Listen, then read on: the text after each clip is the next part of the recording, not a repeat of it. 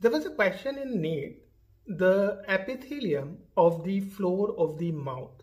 So we'll come to the answer. Before that, I should give you an idea of the various classification of the mucosa. So there are three types of the mucosal epithelium. We have the masticatory mucosa, then we have the lining or reflecting mucosa, and then the specialized mucosa. If I talk about the masticatory mucosa, that has to be very thick, right? Because there has to be chewing, mastication from that, and that's why this is going to be keratinized epithelium. Now the example of this, of course, are going to be the hard palate and the gingival mucosa.